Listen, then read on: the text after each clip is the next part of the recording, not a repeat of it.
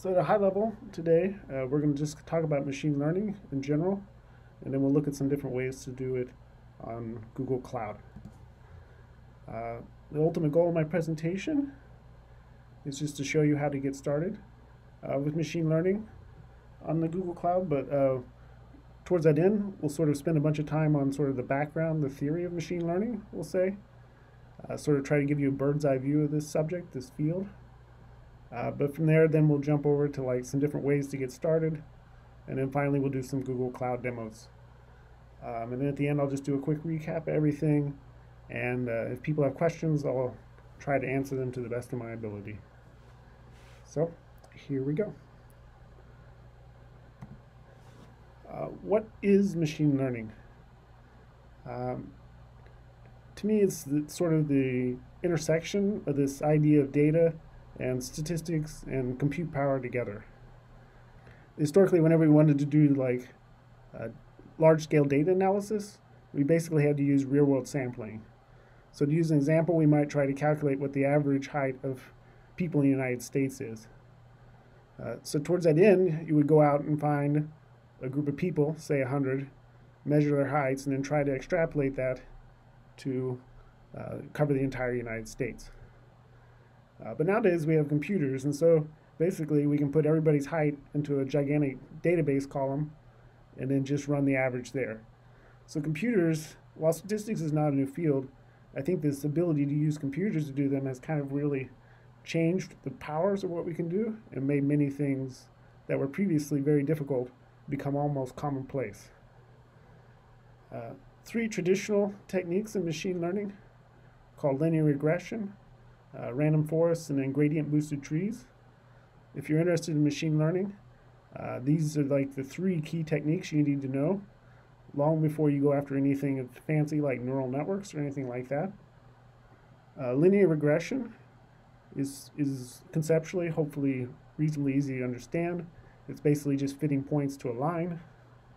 Random forests are a technique that a lot of people have not actually seen, but basically it's a way of using a computer to randomly sample data.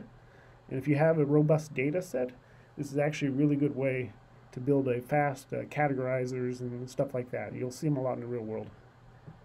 And then the problem with random forests is they sort of break down sometimes. So we have this concept of gradient boosted trees, which just sort of gives us a way to like combine different models together in order to, in theory, get the best of both worlds. The basic problem with all these approaches has historically been what's called high-dimensional data. A picture is probably a good example of this. You know, you have like a red channel, a green channel, and a blue channel. You can sort of analyze the data by looking at the pieces, we'll say, but really you need to sort of see the interconnections. You know, you're not looking for the signal in an individual channel, but rather all of them combined together. So there's a few different ways of dealing with high-dimensional data that have historically been used in machine learning. There's a technique called principal component analysis, which is kind of a statistical approach. There's this thing called singular value decomposition, which is kind of like a mathy version of the same thing, we'll say, to try and collapse large high-dimensional data down. The other things you get into is what's called kernel methods. This is sort of where you start to use mathematical tricks to try and change the space of the data that you're analyzing. And then finally you get into full-blown feature engineering, which is where you're sort of like trying to apply human brain power, we'll say, to try and modify the data set to make it something easier for the computer to understand. A good example of this would be like language recognition. You know, we think of words as being like combinations of letters, but the way we actually speak is combinations of what are called phonemes. And so by modeling the speech at that level, you can actually significantly improve your results. But everything up here we'll say is roughly the state of the art as of the year 2000 or so.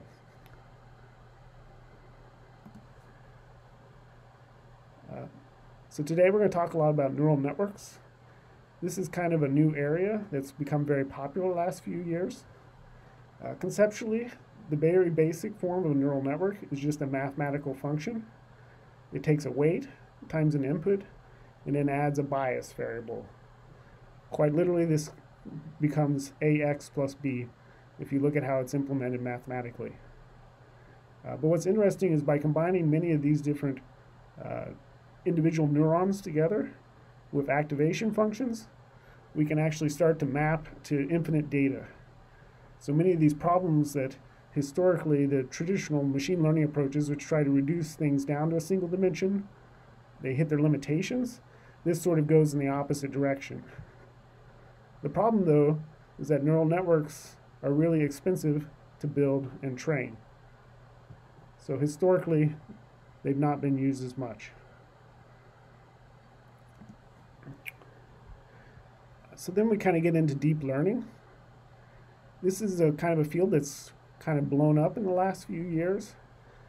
I don't really think that, I don't really think there was one thing that in particular that happened to cause all this, but I sort of think it was all these things together. Compute power has gotten really cheap. Multi-core CPUs have gotten really popular, and then now we're using these GPUs as sort of co-processors, and so we're able to do lots and lots of math on demand very cheaply. There's this whole big data thing. Collecting large data sets used to be difficult. If you had 1,000 data samples, or even 1,000,000, that was considered a lot. Now there's data sets with billions or even trillions of data points in them. This is something types will say. A lot of work has gone into improving sensors and things like that, and so we're able to access all sorts of data nowadays that historically would have been very expensive, but now it's very easy to gather. And then sort of the other area of this is that we can do data at much higher resolutions now. Like you used to have to model audio at a very low resolution, whereas now modern computers can basically model it at a level that even humans can't even understand. The other big thing that's happened is that we've gotten really good at building these sort of large-scale software things. It used to be difficult to build things larger than, say, one computer, but now with Google Cloud and these various other sort of technologies, it's easy to spin up a cluster to run these sort of things. And then finally, I think the big thing that's happened is they're starting to become this sort of commercial applications of neural networks and machine learning in general. What this means is that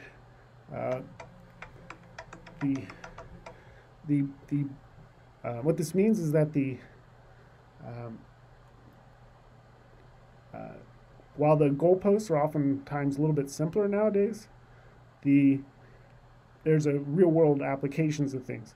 So, for example, we might take search, and so now every time Google can make a slightly better language model, they can improve their search engine. And so as a result, they're putting lots and lots of resources into building bigger and better neural networks. The other thing, though, I'll say, is there's this essay on the internet called The Bitter Lesson of Machine Learning. What it says is basically the last 70 or so years of machine learning has been people trying to build more and more complicated models in order to do all this stuff. But the sort of fundamental recognition of this whole big data thing, or deep learning, is that simple models that are built up large will usually do way better than complicated approaches. This is a point we'll come back to again here in a second.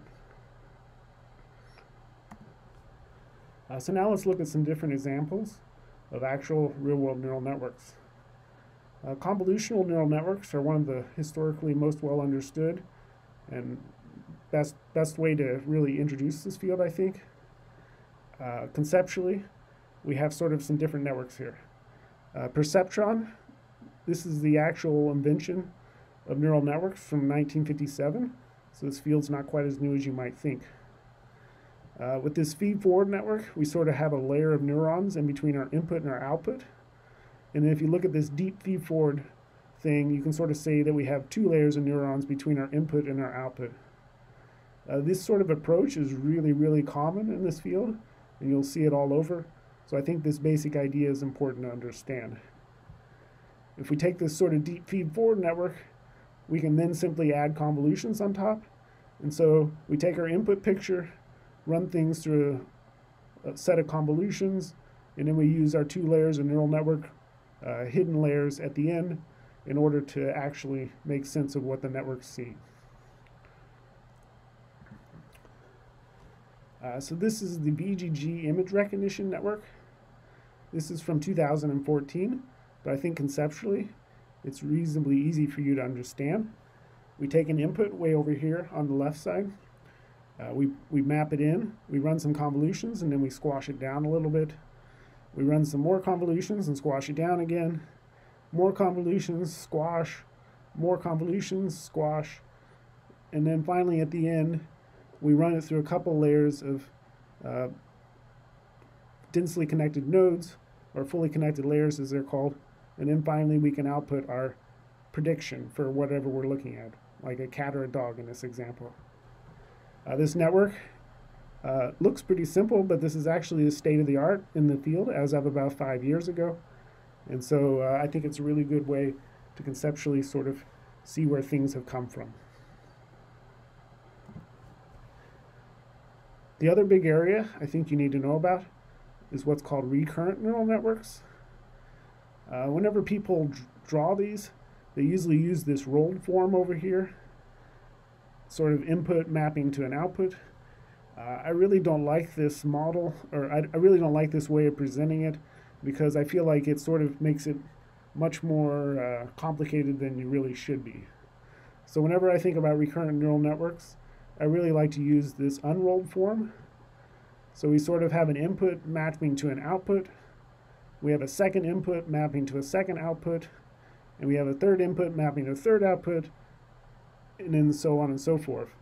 But then you can see with this little set of red lines on the right side that the sort of output of the second level is not only the input for the second spot, but it's also a little bit of the previous one, and so on and so forth. I think if you take this idea and then you look at like the seek-to-seek paper, which came out in 2014, you can kind of see this same idea. We have an input, ABC, and then we're trying to get an output, XYZ, we'll say. So what they did with this paper is they sort of remap the output as the second set of the data into the input. So the idea then is we can take a sentence like, I am a student, and we can map it to the output in Spanish, yo soy estudiante, and by combining these two together, then we can show it a new sentence, I am a teacher, and it would be able to correctly predict what the output for that Spanish version of that sentence would be. So this is a really important paper in this field, and I think it's a really good jumping off place for recurrent neural networks in general. So this is a paper that came out of Facebook last month. I don't think you really need to understand it per se, but the reason I threw it up here is kind of you can see that a lot of modern networks kind of use these ideas all together. If you look over here on the upper left, what they're literally using is a convolutional neural network, just like the VGG network we used before, to sort of look at the image initially. Then if you look over here at these encoder-decoder steps, they're using a transformer, which is like a fancy version of our RNN network, to actually sort of figure out what the boxes should be for this object detection network. So sort of by combining these convolutional techniques with these recurrent techniques, they're able to produce a state-of-the-art object detection network. So we might call it, so we might think of this as combining different pieces of neural networks together to make a larger neural network.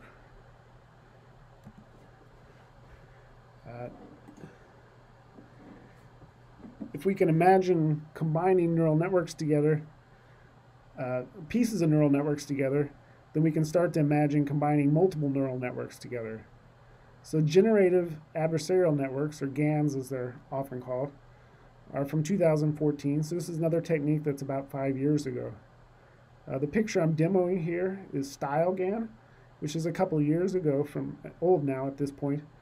But conceptually, what you're looking at here is the computer is sort of, we'll say, hallucinating. Complicated slide, we'll say. But what we're looking at here is the training loss of a GAN network as it trains. The key idea I want you to get out of this is this little star down here, where we see the orange network and the blue network sort of switch places. Conceptually, one network learns, and then after a while it reaches sort of a stable state, and then the second network can start to learn from it. And so that's what we're seeing right here, where this orange overlaps this blue part by this star. The reason I think this is important is then we can start to look at like full-blown reinforcement learning papers. So this is the AlphaZero engine from 2018. But conceptually, if you look over here on the left, it's just a really, really large convolutional neural network, much like the ones we looked at before. The key concept then, if we look over here on the right, or sorry, on the left, on the right, sorry, is this idea over here where the star is at. So this network is actually not that clever, we'll say. Or whenever it tries to learn the game of Go, it actually doesn't do that good of a job. It's much simpler than the other approach, which is this purple line over here. But conceptually, this approach is simpler, but as a result, it also scales better. So ultimately, we'll say 20 hours or a day into training, it's able to surpass the previous state-of-the-art, which would be the AlphaGo Lee engine, and then ultimately it's able to learn to play Go on a level beyond any human player has ever done so before. But conceptually, it's just a lot of reinforcement learning, neural networks sort of battling each other based around a CNN-style architecture.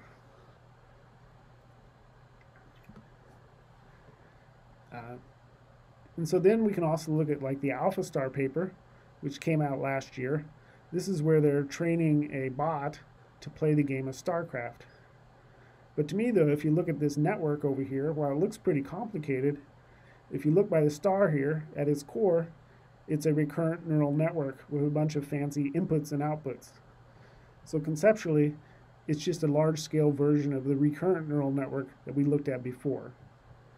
If you look at the upper right up here, what you can see is sort of the training process of this network.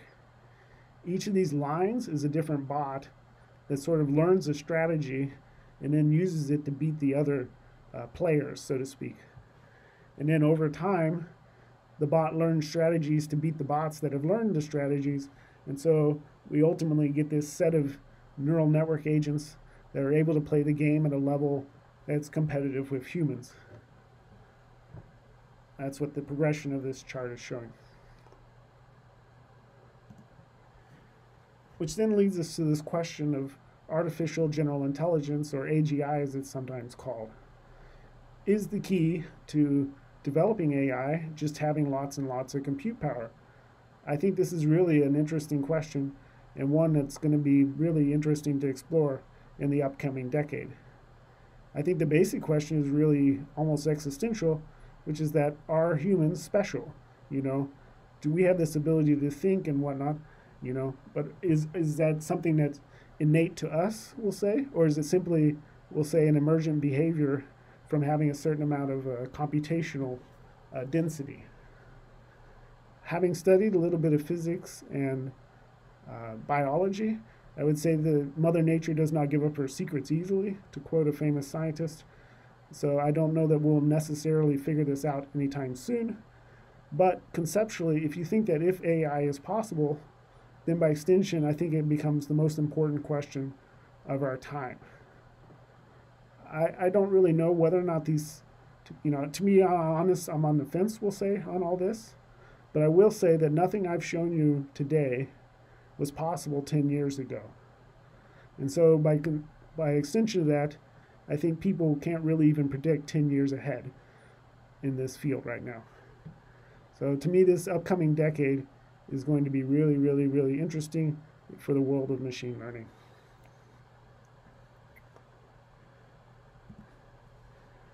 Okay, so we'll take a quick breath here. Hopefully, I've sort of shown you some different areas of machine learning, we'll say, and what's going on right now. But the flip side is this: is I don't want you to think that all this is out of your reach. So, to quote Douglas Adams, yeah, don't panic.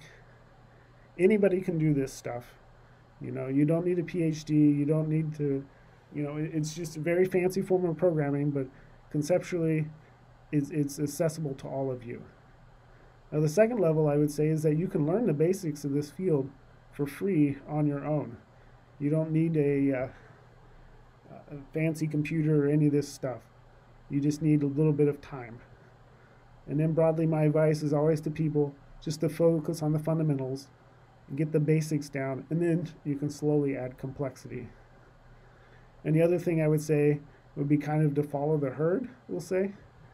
You know, there's a lot of research and stuff going on in this field. And so I think if you just try to keep up with what's going on, you'll learn a lot that way. A lot of people try to, you know, forge ahead or figure out new things. But I think, to be honest, it's much better approach just to try and look at what other people are doing and see if you can figure out ways to apply it to your own stuff.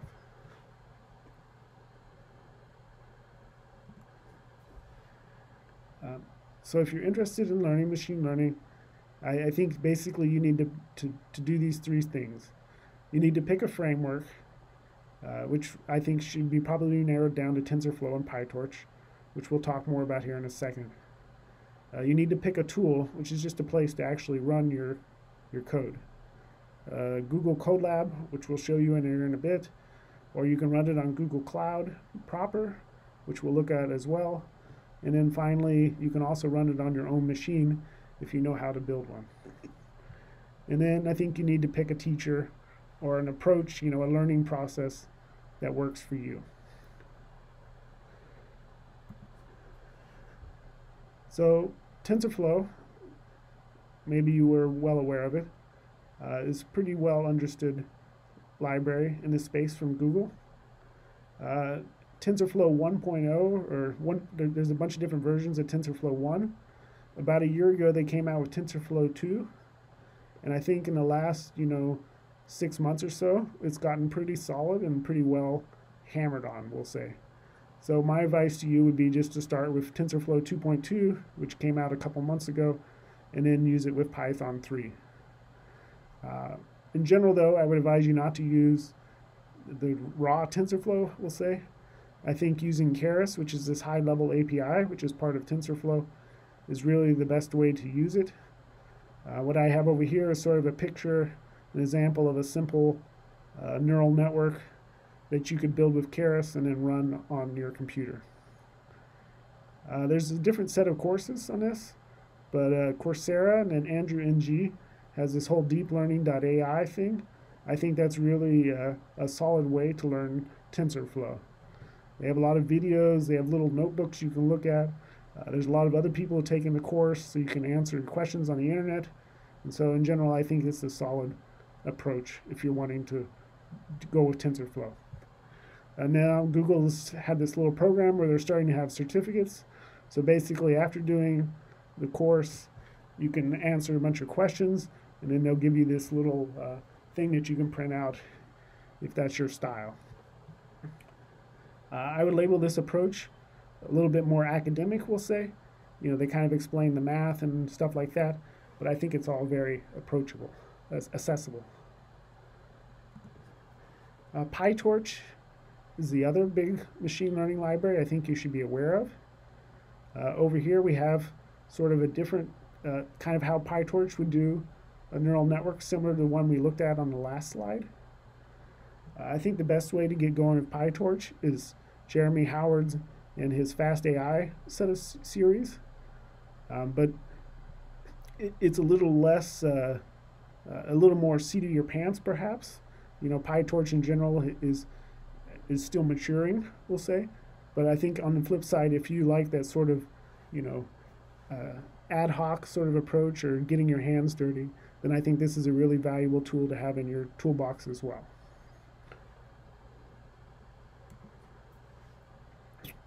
And then you kind of get into we'll say, the frontier.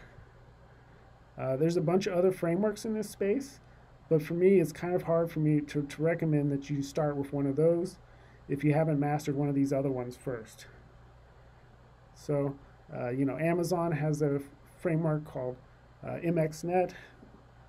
There's various other patterns out there, but I think in general, TensorFlow and PyTorch are going to be your best bets. There's a couple interesting projects from Google that I think you should have on your radar. The core of TensorFlow, or the way it actually runs math, we'll say, is this library called XLA. So Google has this project called JAX, which is a NumPy to XLA bridge, if you're familiar with NumPy. This basically lets you write reasonably simple math-looking code, and then you can run it on GPUs very easily. So if you like to go down to the raw math, this is like a really good trick to have in your toolbox. The other interesting project that's out there is Swift for TensorFlow. This is you combining with XLA as well, and then kind of because it's built into the compiler, you get automatic differentiation, and you get some type safety and checking and sort of functional style programming approach to make the process of building these networks a little bit simpler. This is where I've spent a lot of time this last year. I've been working on this book on the subject. If you're interested in learning more about that, you can go to this website and sign up, and eventually I'll send an email out whenever the book gets closer to being publication. But hopefully it will be out later this year.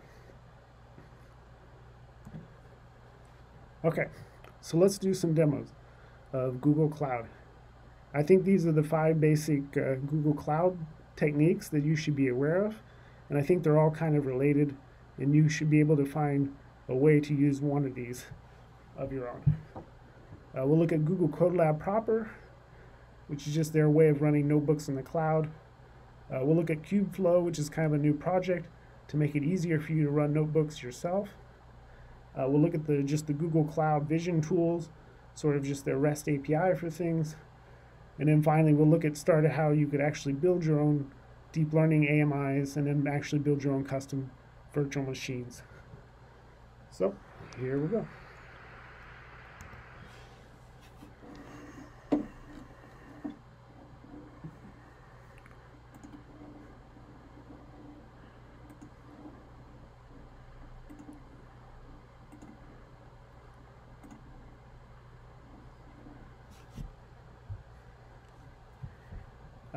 So this is Google Colab. Hopefully it will load here in a second. Okay, and what's nice about this is it's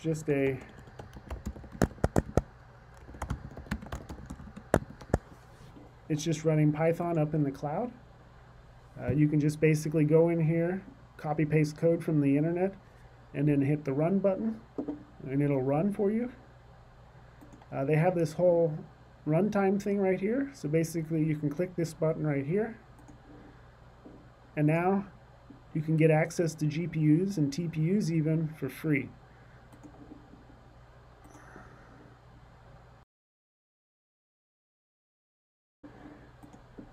Okay, so what's nice now, if we hit the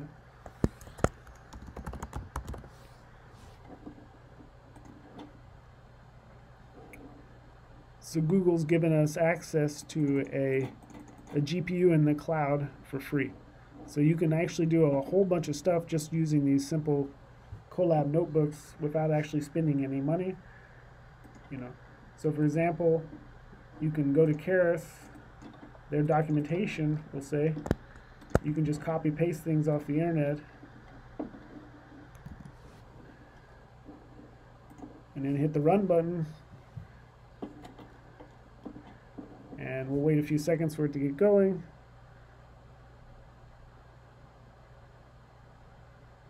But here we go. So now we're doing machine learning in the cloud. And all we really have to know how to do is just click around our web browser a little bit.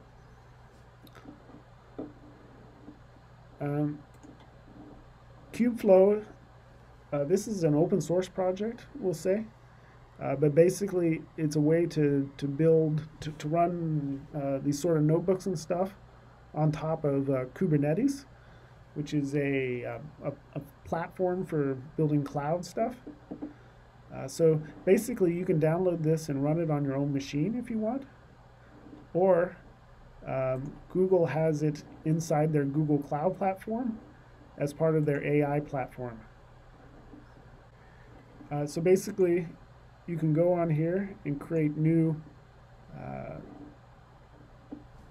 little bitty notebooks like this. So basically you would go here and create it with a T4 TPU. It'll pop up this thing. But what's nice is all this sort of logic and, you know, bundling all this stuff together has been figured out for you. So you would just hit the create button and then you would have a new cloud instance. So I did that a little while back. So it's just running here in the cloud. So then we can just open it up.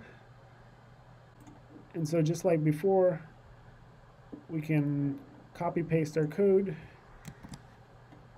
into here. And now we can run a demo.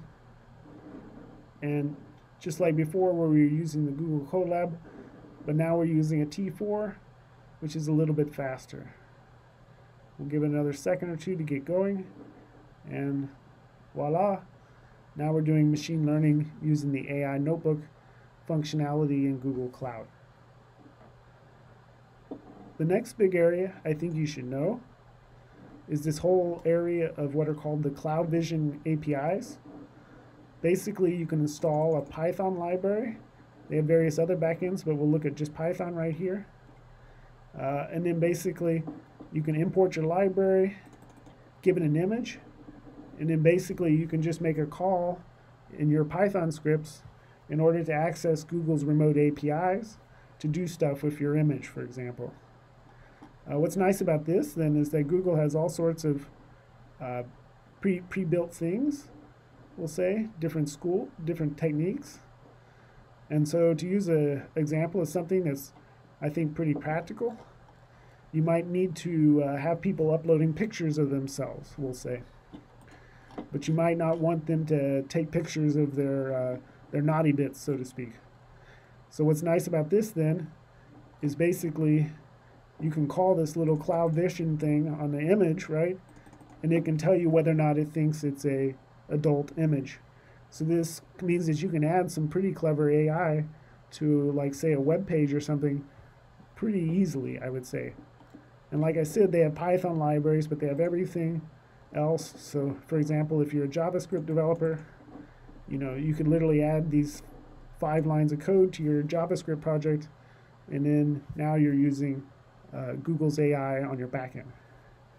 Like I said, they have many different features of this API, and so if you're just looking for a one-off thing or just want to add one little trick to your project, I think this is a really good thing to have in your toolbox as well.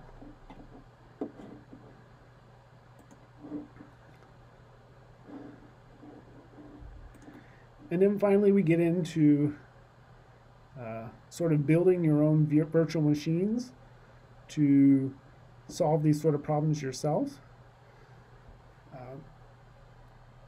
Let this thing load here, 1 second.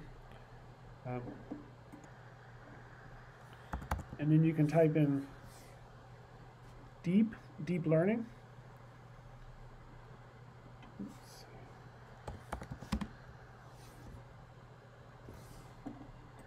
You can get this deep learning VM. What's nice about this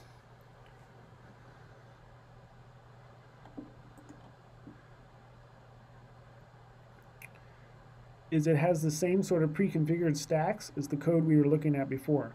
So if you can get your code working in a Jupyter notebook, then you can use this sort of pre-configured framework here to get things running in the cloud very easily. So here's literally all the same options. And then what also I like is if you have code that's tied to a specific version of CUDA or a specific version of TensorFlow, with a few clicks you can get a base install working with this right here. And then finally, you can actually build your own machines to do your AI stuff on your own. So I've pre-configured a machine right here, and it's going to be running Swift in the cloud. And then I've gone over here and I've created a cloud TPU to work with it.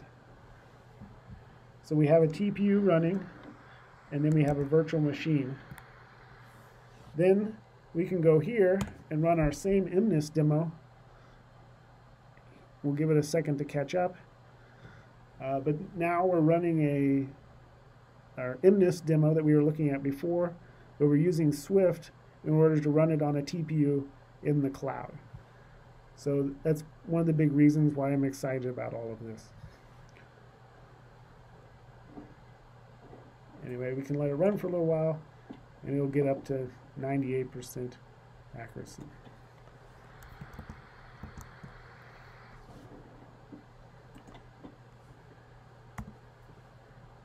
So to recap, we sort of looked at what machine learning is. We've looked at deep learning and some different variants of neural networks. I've shown you some tools and different ways to get going. And I've shown you some different cloud-based approaches that you can utilize today if you want.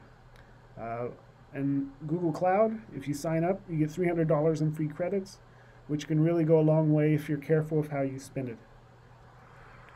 With that, I'll say thank you all for listening, and happy to try and answer some questions.